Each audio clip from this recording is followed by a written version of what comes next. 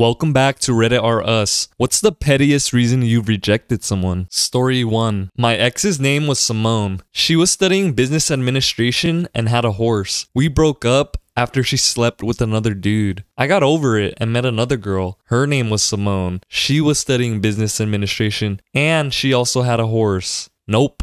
That is just an uncanny coincidence. What would you guys have done in the situation? Tell Simone number 2 about your past with Simone number 1, or just not even say anything and ghost number 2. I'm with OP on this one. I'm noping out of there. Story 2. I was 13 and had been dating a girl for about 2 months. We were playing Jenga and I noticed that she only drew from the middle, never once from the sides. It made me feel like she was timid and boring. That was the moment I lost attraction to her and broke up with her not long after. All these years later, I'm timid and boring, and she's absolutely wild. I'm gonna chalk that up to the growing pains of puberty, those life lessons that shape who you are. Story 3. This dude was super sweet and had a lot of good qualities. He was a plumber and casually admitted to me that sometimes he will bite his nails after work and taste the remnants of what he touched that day. I could not get over that and had to move on. Edit. A few people have mentioned it's not petty, but I feel like it is, and I should probably expand on that. Things were going really great. Like, he said all the right things, and he was a genuinely good person with similar interests. Up until the point he said that, I was considering moving forward with the relationship. Also, I see nail biting as a habit that could be changed, and even practicing better hygiene, which he mostly did except for those dang nails. Once he said it, and he was serious, my views and feelings for him changed. It's just one thing that completely turned me off from him.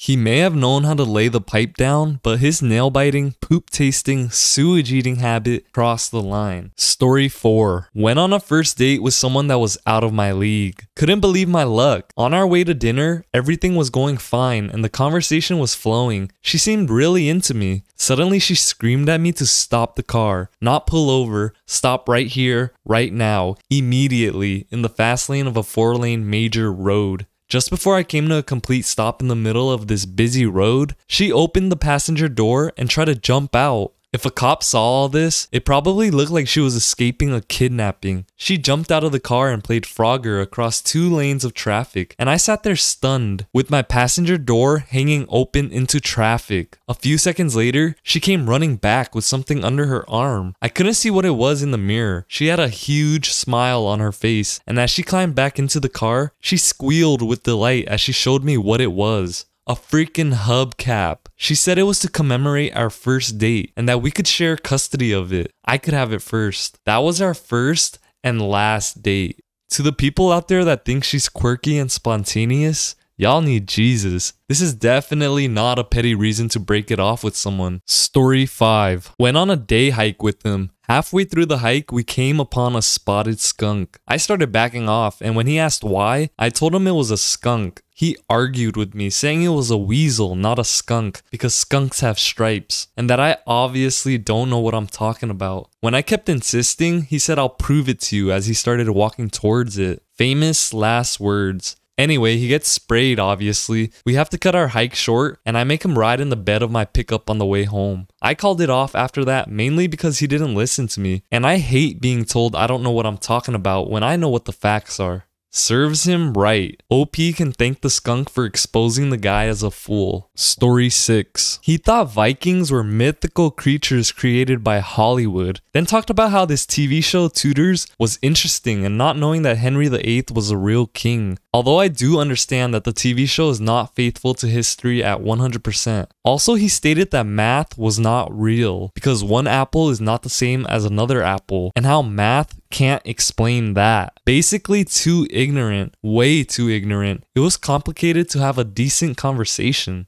This guy is definitely a conspiracy theorist. Story 7. He just couldn't or wouldn't understand menstruation. I explained it to him as best as I could. He had 5 sisters. We were 16 and 17 years old at the time. I wasn't with the guy yet, but I really liked him. I was super put off and lost interest when he asked, why don't we just sit on the toilet and let it all out at once instead of wearing pads? And then refused to listen to my explanation of how periods actually work because it was gross. Like, I can forgive ignorance to some extent, but I can't forgive refusal to learn. Story 8. His mom went away for a week and he reheated a lasagna, took a slice out and put it back in the fridge. He did this every night, reheating the entire lasagna each time. Surprisingly, he didn't get food poisoning, but I just couldn't handle that. He was so nice, but just not the smartest guy. I had an ex who I asked to put a pizza in the oven, and he did. I took a bite out of it when it was done and realized he'd left the plastic film on and it melted onto the pizza. I thought it was just weird cheese at first. He then blamed me for making him cook poor people food that he didn't know how to cook because his mom apparently didn't buy that stuff. His mom did buy that stuff because I talked to her about food recommendations before. The reason he didn't know is because his mom cooks every meal for him and he never sees it before it's finished. He assumes she makes everything from scratch. Story 9. My perpetually single friend has turned rejecting people into a bit of a sport. I'll Tinder for her, which is all sorts of amusing. But one day, I had actually met someone for lunch and thought, here's someone that's kind of her type. I wonder if she'd be interested. I ended up pulling up his website and showing her some pictures of the guy. We get to about the 6th photo in of 2 of his cats in a treehouse. She explains, his cats look bratty. Yeah, well, that's why you're single. Still, 6 years later. Either she changes her Karen ways or she'll be forever alone. How are you gonna disqualify a person based on how their cats look? That's crazy. Story 10. He was just too darn tall. He was 6'10", I'm less than 5 foot. Just trying to make eye contact with him made my neck sore. I couldn't fathom how anything else would work. Of course it didn't help him making a joke about how strangers would think he's a creep, because next to him, I look like a child. Pro tip, that's a 100% effective way to get a lady to not like you. I'm 5'2" and very briefly dated someone who was 6'7". He kept using my head as an armrest, particularly if we were in line for something. Though he did stop doing that after I bit his elbow. I dumped him because he liked playing head games, like the whole distance so you'll like me more crap. Even at 19, I just did not have the time or energy for that. Story 11. Years ago when Tinder was semi-new, I went on a date with a dude that forgot to disclose that he had epilepsy. I didn't have a problem with that. The problem started when he started having a seizure, so I got help and called an ambulance. He yelled at me for calling an ambulance, left me several voicemails the following day, screeching at me for being a horrible person, leaving him with an ambulance bill. Edit, I live in America where the medical system is a joke. When the ambulance arrived and helped my date through the seizure, he was okay and aware of what happened after that. They had asked him, do you have any medication we should know about? And he said, yes, I have a prescription, but I don't like to take it. I haven't taken it in a few weeks. I was completely blindsided, yet understanding, of how someone would refuse to take their medication, but geez.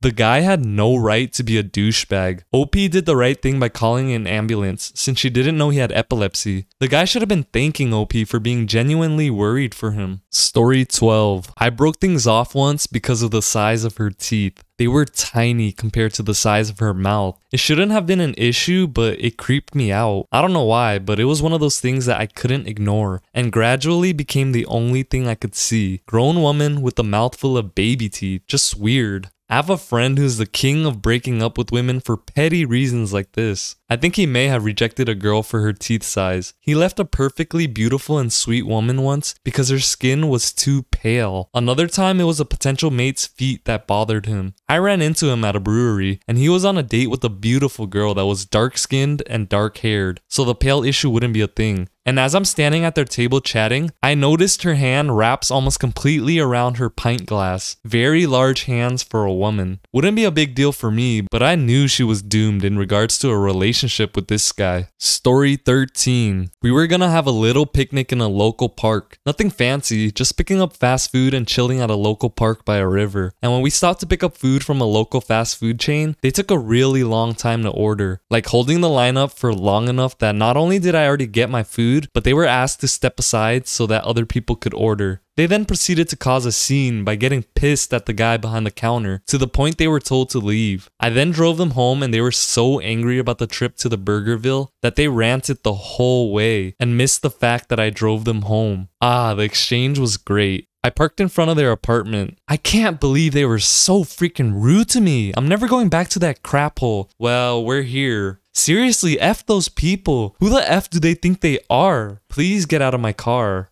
Those pricks telling me that I'm a problem? Please get out of my car. They continue ranting, so I start getting out of the car with the intent to hop back in when they got out. They get out of the car angrily and slam the door. I hop back in and lock the doors. I can't freaking believe it. Wait, this isn't the park? It's been fun. Have a better day. They started screaming obscenities as I pulled away. They called me almost non-stop until I blocked their number. So my initial reason was petty, but I'd say it worked out for the better. Definitely dodged a bullet there, OP.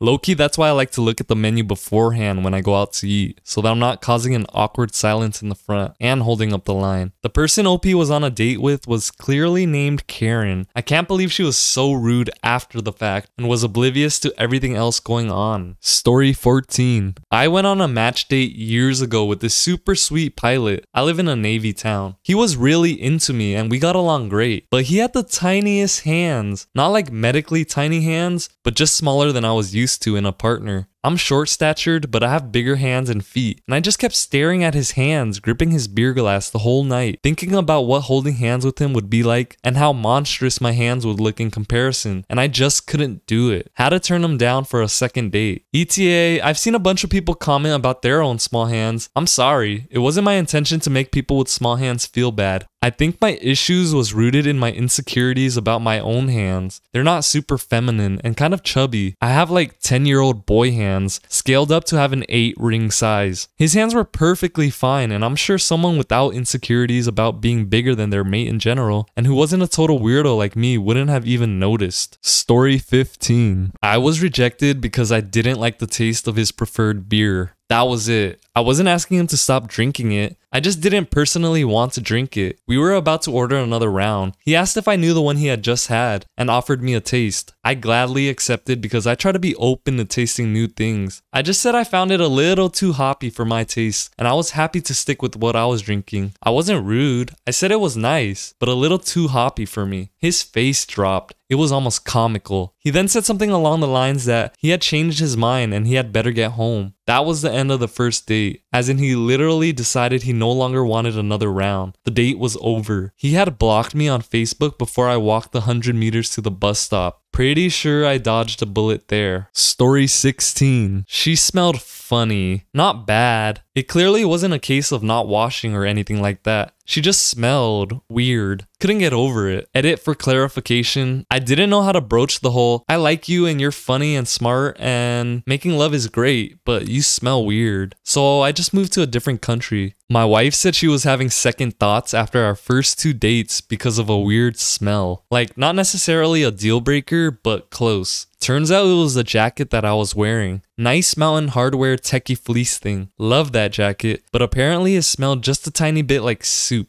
It went mysteriously missing on our 3rd date, never to be seen again. To this day, my wife denies any involvement in the disappearance, but I have my suspicions. We could have just tried, washing it. To be clear, I definitely just lost it, but it's fun to imply it was secretly thrown in the river in some elaborate scheme. Story 17. He didn't have soap at his apartment. Even by the 3rd date, no soap anywhere at his place. No dish soap even. He never smelled or anything, but it just weirded me out. My brother had a roommate who would bathe and get ready for work in like 3 minutes. My brother couldn't believe anyone could bathe that fast, so he hid his soap one day just to see. For 2 weeks straight, the dude would go into the bathroom to take a bath and be out in 5 minutes. No questions asked about the soap. That was still fine until he told my brother that not only did he take a bath in those 5 minutes, but also took a dump. No soap anywhere. Story 18. He said he never washed his butt because it was sus to touch his own butt. After that moment, all I ever saw when I looked at him was poop. He was literally a walking turd. Never dropped someone so fast in all my life. Story 19. Her toenails were so long whenever she was nearby, you could hear clicking from the ground as if she was a dog. Yes, she is real and I am not making this up. For anyone asking how she functioned, I guess she was okay walking around with fungal nails and 1 shoe size above her normal. The nails kinda curved down so they'd fit snugly into the shoe. Story 20. Hooked up with the girl next door once. She had some similar taste in music to me, and her favorite hobby was singing and playing guitar. But she couldn't sing to save her life, and had a serious pair of lungs on her. The walls were paper thin, and every time I'd arrive home, she'd suddenly pick up her guitar and start singing some of my favorite songs painfully loud. I assume in an attempt to grab my attention that she was home too. And it was too agonizing hearing some of my favorite songs being ruined by her wailing, deafeningly loud voice. I didn't want to be rude and couldn't exactly tell her to stop singing, so I had to just tell her I wasn't interested. She quieted down and stopped making my eardrums bleed using my favorite songs after that. Felt like a jerk, but I had to preserve my sanity. Story 21. I didn't do the rejecting in this case, I was on the receiving end. Matched on an online dating app. Conversation starts well. She asked what I was up to.